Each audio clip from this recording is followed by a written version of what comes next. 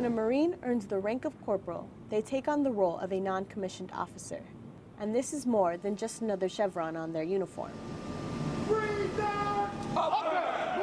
Hardest part may be now they have to switch their mentality of, hey, I'm a non-commissioned officer now, and I'm no longer a junior Marine or a Lance Corporal or PFC. I got to take care of my Marines. It's no longer about me, and it's also I got to take care of the mission that has to be accomplished.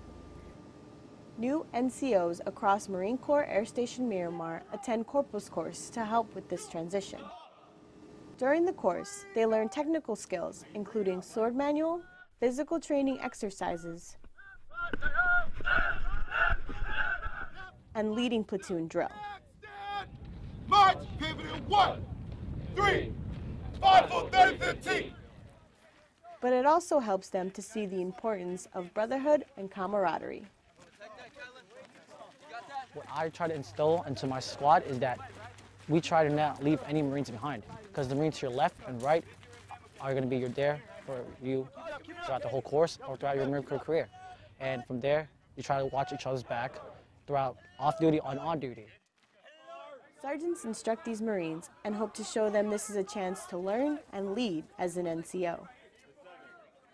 Some people might think that Corporals Course is a miniature boot camp where instructors want to be drill instructors, but we're just regular Marines, just like any other Marines.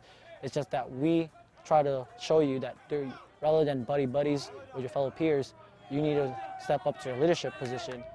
NCOs are really important to the Marine Corps because we uphold customs and courtesies, but also we set those regulations and standards throughout the Marine Corps.